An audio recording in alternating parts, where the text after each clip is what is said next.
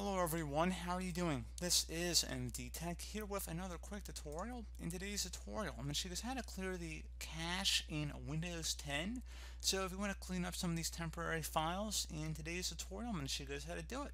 So pretty straightforward process, and we're going to go ahead and jump straight into it.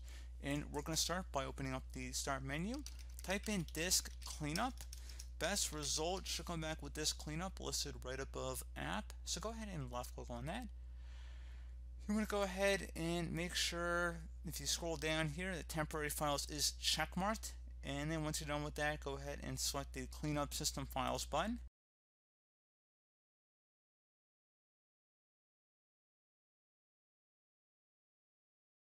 And we're going to go back over here and make sure again temporary files is checkmarked, and if you want to clean up any of these other files, you're welcome to checkmark next to them as well.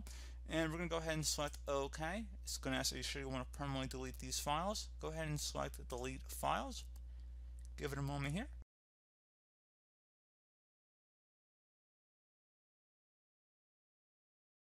And there you go, guys. Simple as that. So as always, thank you guys for watching this brief tutorial. Do hope that I was able to help you out, and I do look forward to catching you all in the next tutorial.